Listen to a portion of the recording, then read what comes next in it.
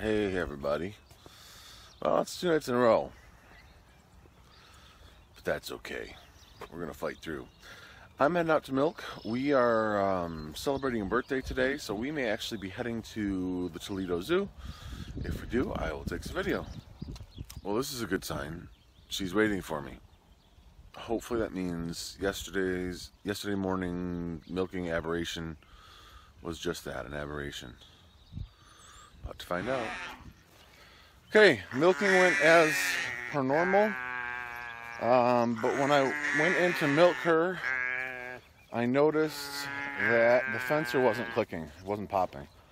So, either the new line that I put up, hey, put it. The new line that I put up is shorting the fence, or a bird landed on the fence, and that's shorting it out. I mean, I suppose it's possible that the battery is out of juice. We've had a lot of cloudy days lately, but I don't know, we've never had that problem before. So I'm gonna walk around here quick and see if I can find out if there's an obvious ground someplace. I've got my chief inspector following me around. I think she's more protecting me from Bullseye's exuberance than anything else. And I'll let you know what I find. This right here is very likely the problem. You can see the wire is touching the chicken wire right there. And that is probably grounding it out. So I'm going to bend this fence back and hopefully that solves the problem. So let's flip it on. If we go to green over here, we're good. You can see this. There we go. That was the problem. We're back in business. Okay. It was decided that with the things that we needed to do today, we didn't get an early enough start to go to the Toledo Zoo. So we're going to go roller skating later instead. In the meantime, I'm going to try to get the fence around this raised garden and then get the plants planted. And I'm going to do a little bit different design on this one because I was thinking about it, and we have some beans and stuff that might like to climb. So what I think I'm going to do is on this back side here, I'm going to put a row of fence, and then I'll wrap around the other 3 sides. So I'll be able to take off the other 3 sides so the kids can get to most of it, but that I can make something that's a little bit more sturdy for, you know, climbing beans or, you know, stuff like that. So we'll give it a shot and see how it goes. Okay, so this garden is pretty much done. And like I said, I did it a little bit differently. So these, see, this post right here, this post right here, and that post right here are all hard and fast on there. This corner post here and here are also hard and fast on there. They're drilled into the box. They're not moving anywhere.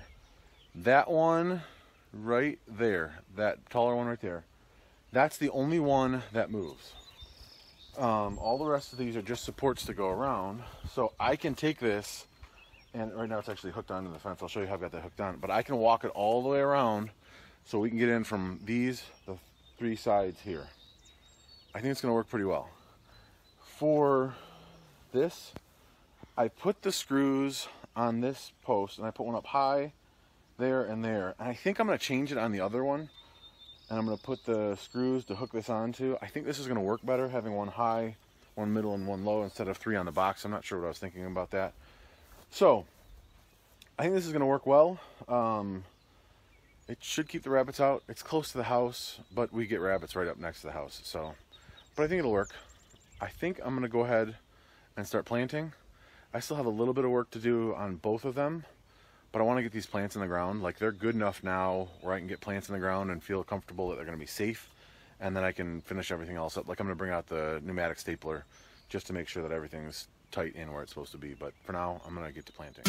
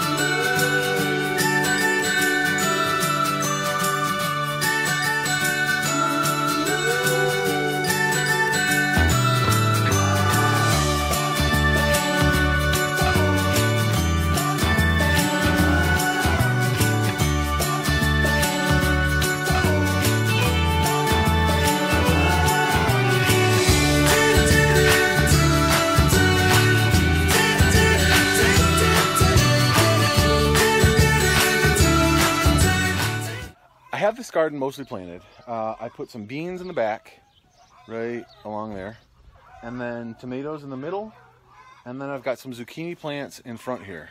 Hold on, I'm trying to hold this with a tripod. Anyway, so, and then I'm going to put a small row of flowers along the edge and front possibly, just to bring in pollinators. Not that I think we're going to have a problem with it. The beans and the back row of tomatoes, I forgot to put the biochar in the bottom of the hole when I was planting.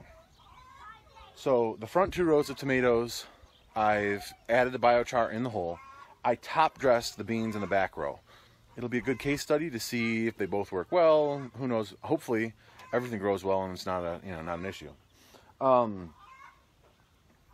What I probably will end up doing, because of all the tomatoes and the beans, is building some 2x4 framework to go not only along the back for the beans, but across the front for the tomatoes. If I put a couple rows of 2x4s here and here, I can run strings across them, and then I can just hold up the tomatoes at whatever height I need them. So I'm kind of thinking that's the way I might go with that, but only time will tell.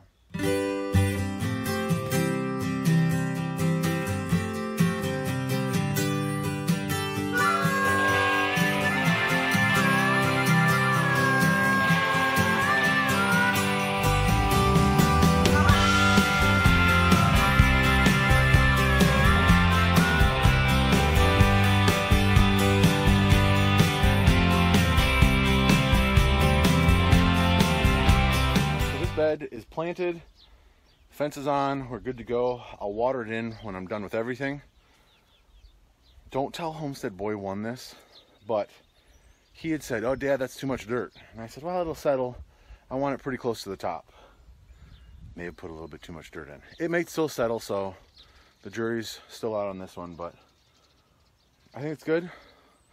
Now we wait. I wanted to show you guys this biochar. And this is it right here. It kind of looks like topsoil, but it's a lot grainier.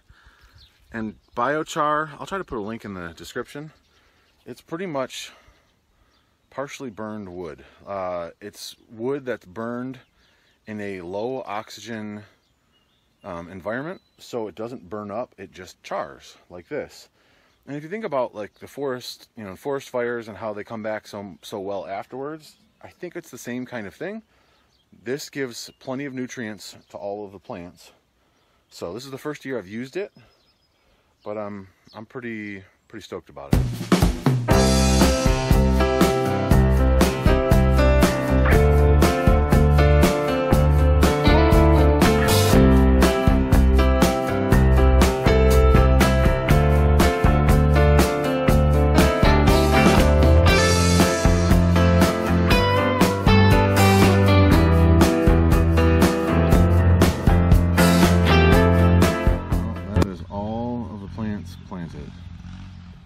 So the garden is planted. I just watered it in. And I remember I have these. They're onions that went to like sprout. So I'll throw them in the garden, see if they grow. If not, no big deal, I'll yank them out. But I figured I might as well give it a shot if I can find a spot in the garden for them. So the garden is planted, and that's great. The problem is I still have all of those seeds that I bought from MI Gardener. And it's stuff that I want planted. I want spinach, and I want to plant that asparagus that he had, and kale, and bush beans. So I think the fact that I left this space over here open is going to be fortuitous, because I think I need another bed. Just got finished milking. Prudence seems fine. She was absolutely normal today. I'm going to chalk it up to cow morning sickness, or just it was earlier than we normally milk. Maybe she was still out of it. You guys have seen how out of it I am when I come out to milk. But she seems fine now. Everything is back to normal, so that's good. We've actually got people over right now for a birthday party, so I'm gonna head back inside. If you haven't already, please consider subscribing, liking, giving that thumbs up, and commenting. I really appreciate all of those things, and it helps the channel out a great deal. So thanks so much, and we'll see you guys in the next video. Dad. Yeah, buddy. Pebble. Yep.